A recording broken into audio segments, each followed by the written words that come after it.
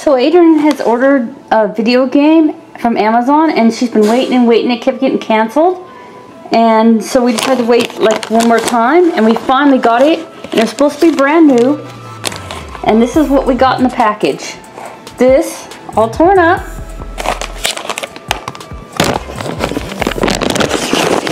and no cartridge at all in the inside.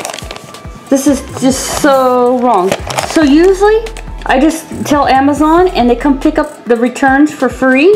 So since I don't drive, and so now though the pickup is not free anymore. They're charging $7.99 now that comes out of our refund for pickup. This is just not right.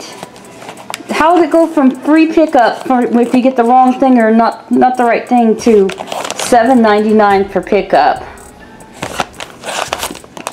Let me know if this has happened to you guys.